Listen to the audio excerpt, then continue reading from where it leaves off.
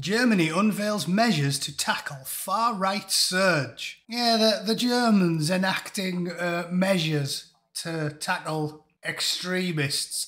That I'm sure we've been here before. It's on the tip of my tongue. I'm sure that once upon a time, after an election, the Germans pushed through an act which allowed them to basically do whatever they like without the involvement of the Reichstag, effectively giving them dictatorial powers. Surely history wouldn't repeat itself, would it? That never happens.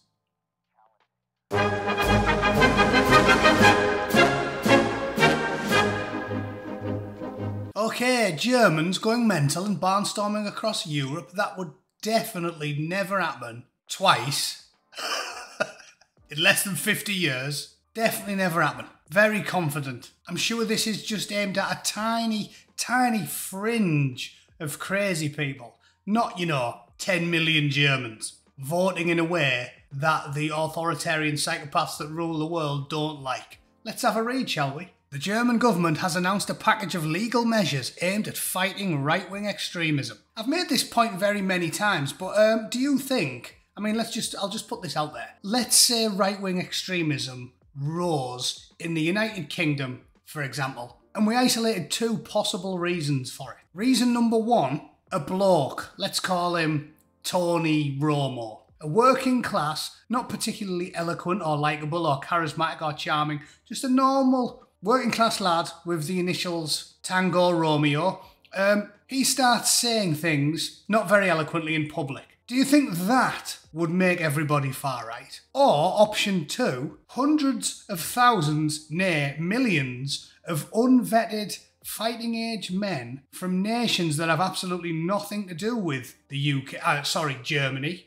Let's pick Germany for this example. Are invited in by a little fat pot-bellied dwarf who thinks standing with your hands like this all the time casts some sort of spell and everybody loves you. And because the BBC and the Guardian and the mainstream media tell everybody that the little pot-bellied dwarf is likeable and charismatic and charming, when she does something crazy like collapses the borders of Europe, invites in 10 million hairy-arsed geezers and then tells everybody else in Europe they all have to join in on the insanity and house and clothe and feed them all. Maybe some members of the general public get a little bit annoyed when, they'll go to get a bus down the town and they see 4 or 5 of them blokes slapping young women's arse cheeks, spitting in old ladies' faces and generally acting like a bunch of knobheads in public.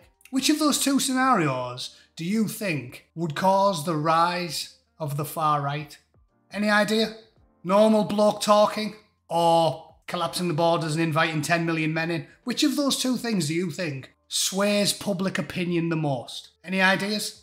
It comes after weeks of mass demonstrations against the far right swept through German towns and cities. Throughout January, hundreds of thousands of people from all walks of German life took to the streets to protest against far-right extremism.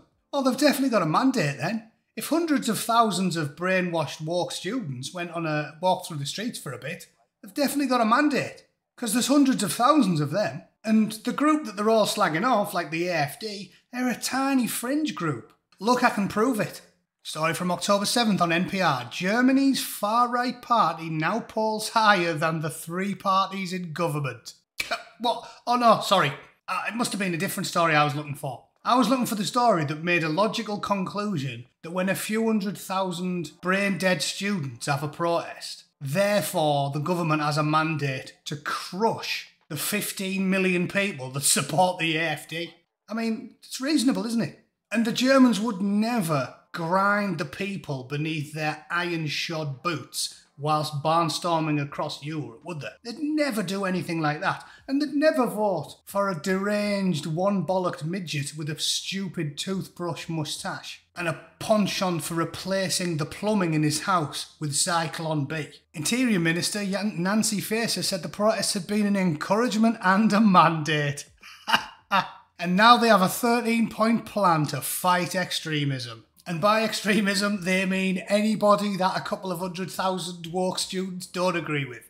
There you go. It's a mandate and an encouragement. 200,000 students versus 15 or 20 million German tax-paying voters who've paid the taxes for 30 years, read books, and actually have their eyes and their ears open.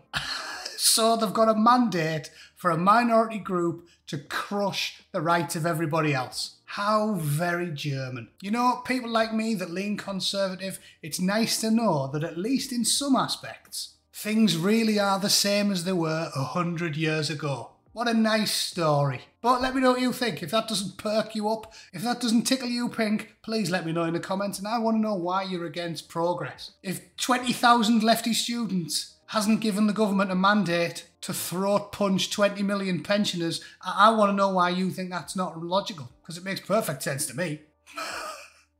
All right, thanks for listening. See you all very soon. Toodle pip.